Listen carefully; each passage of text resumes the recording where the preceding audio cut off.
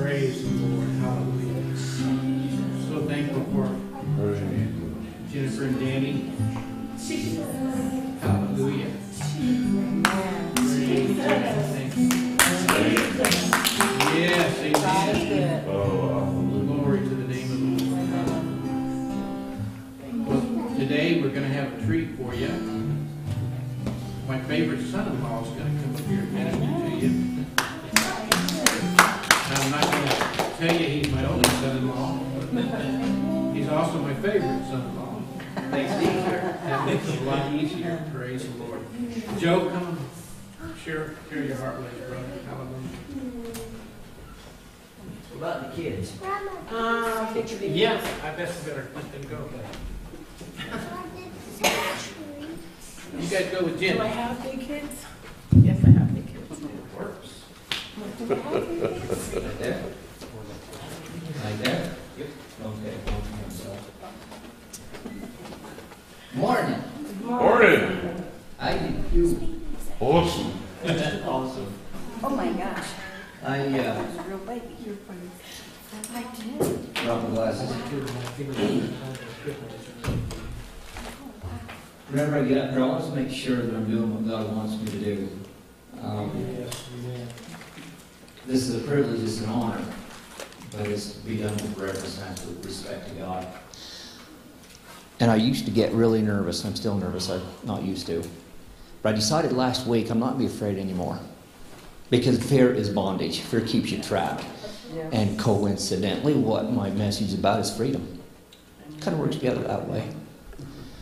I wonder, my sweetheart helped me with this. She had some good ideas. To have a wife is to have a good thing. Amen. To find a good thing. Amen. Yeah.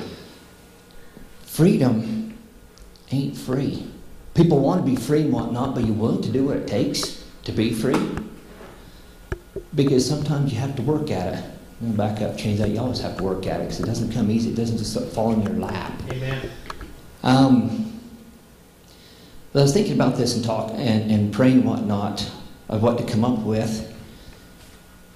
She helped me with an outline, of course. I'm not afraid to say that. And so what I come up with is this. In order to be free, people get in bondage and whatnot. As I was mentioning, fear will keep you in bondage every time. Every time. But the Spirit of God is freedom. Where the Spirit of God is, there is freedom. So in order to get there, we get bound up with all the stuff we get ourselves into. Bad choices, mistakes, habits. I had several of them, trust me. And but the first step in that is to give your heart to the Lord.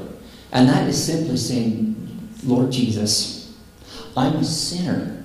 Admit it. Take responsibility for it. So many people, that they won't take responsibility for it because, well, it wasn't me.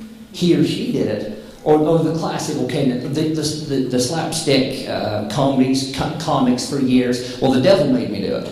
I can't remember who said that, whose thing it was. Yeah, Flip Wilson. Flip Wilson. Yeah, Flip Wilson. Yeah, I'm carbonating myself now. Flip Wilson. The devil made me do it. Well, no, he didn't. But unfortunately, I think a lot of people actually took that to heart and decided, well, that's the reason why. No, bad choices. So the first thing we do is repent. That's the first step to freedom. You turn to God, admit your sin, take responsibility for it. Yeah, I did that. And then, yes, as your face grows red, you admit it, because that brings humility. Because as you humble yourself before your Lord, like you can pull the wool over His eyes. Hello? That's right. You can't fake it. You can't fake it. I have faked it before. I've looked people right straight in the eyes and thanked them for something, and I can feel my face turn red, and you can see the look in their eyes like, thanks, liar. Yeah. You can't, and above all, you cannot fake God. You can't pull the wool over God's eyes. He knows your heart because His Word says, I look at the heart. When you repent, when you truly mean it from here, not from here, He knows. Yeah.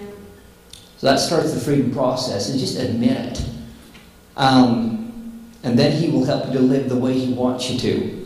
I read to a guy one time, back in 19 whatever, I met this young man, and the people I was staying with at the time, he was a director of Alcoholics Anonymous. He was the facilitator, the counselor and whatnot. And I got talking to this young man about my age. He says that, and we got talking about religion. I tried to witness to him a little bit, and he says that, yeah, he says, I want to go to church and everything, but I got to change first. And I mean, in my young Christian walk, I think, well, change what? And he says, well, I got to quit doing this, and I got to quit doing that. That'll never happen. Until the day we quit sucking wind, we're going to be changing. We're going to be learning. The day you quit learning, you're home. Amen? And it always struck me. I was thinking about that as I was putting this message together. In his mind, and that's the way so much the world thinks or believes, the religious part, I have to do this first. I can't just come to God. But it doesn't work that way because, well, here's a story that's come to my mind. Yeah. Jesus